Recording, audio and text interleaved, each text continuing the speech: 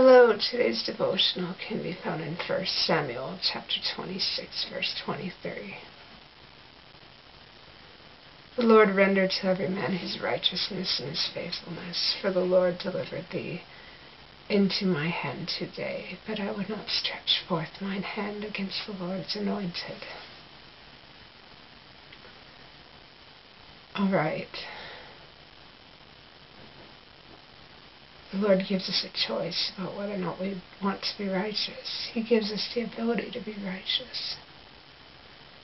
He gives us strength and courage to be righteous, but He leaves us the choice of whether or not we actually want to. And the same with faithfulness. He gives us the ability to have faith.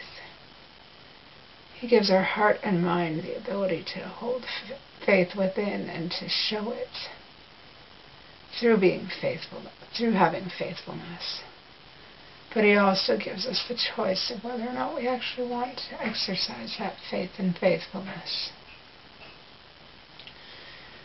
And the Lord offers us opportunities throughout our lives that may deliver us from our comfort zone again and again. But the Lord knows us better than we know ourselves, and they who will have an influence in our lives, they who will guide us according to the Lord's Spirit, the Lord has anointed them to help us for whatever period of time that the Lord has delivered us to that particular opportunity. And we should be very grateful.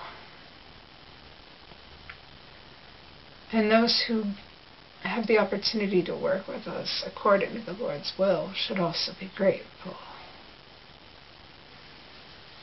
You see, with each opportunity comes a chance to be of help to another.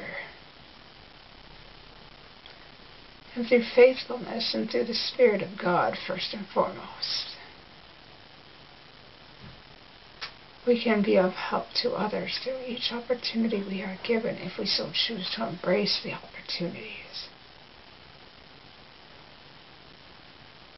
And we shouldn't stretch forth our hand against the Lord.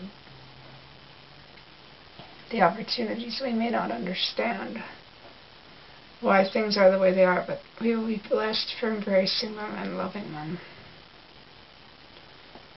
And we dare not stretch forth our hand, because the Lord knows us better than we know ourselves. And we should be truly grateful that at least someone cares for us enough to help us learn and grow with unconditional love.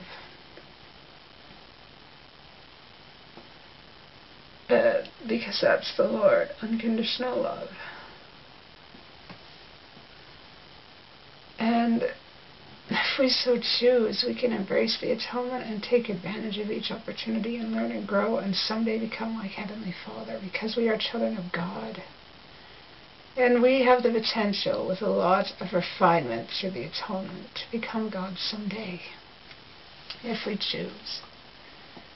The Lord rendered to every man something.